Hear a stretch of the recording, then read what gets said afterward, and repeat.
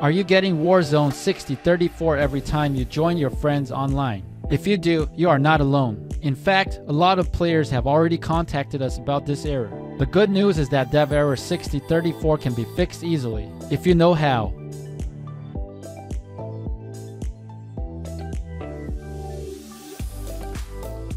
One of the simplest ways to fix dev error 6034 is to restart your Modern Warfare game.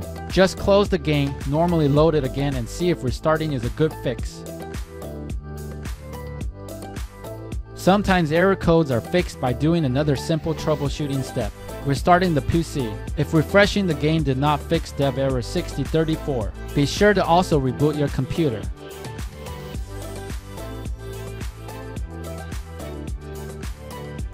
Some Call of Duty problems go away after an update, so you want to make it a point to keep the software environment of your PC fully updated. This means updating the game, other programs, drivers, and most especially your Windows OS.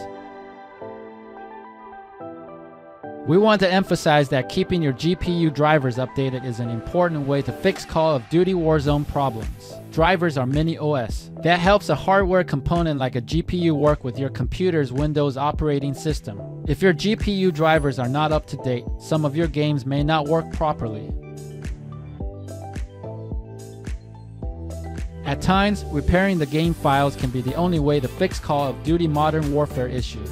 Open the Battle.net or Blizzard clients. Select the game you're trying to repair. In the middle of the screen, usually below Call of Duty Modern Warfare, click on drop-down arrow near Options. Click on Scan and Repair. Click on Begin Scan. If the automated method of fixing possible corrupted Call of Duty game files did not help, you can also try to manually delete files to force the system to update the game. Go to the installation folder for Call of Duty Modern Warfare or Warzone. In the install directory, delete the following files.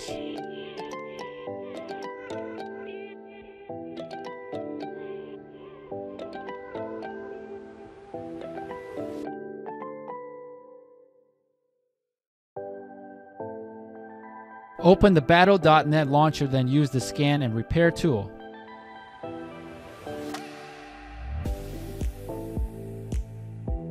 That's it. We hope this video is helpful to you. Please subscribe to know our latest videos in the future.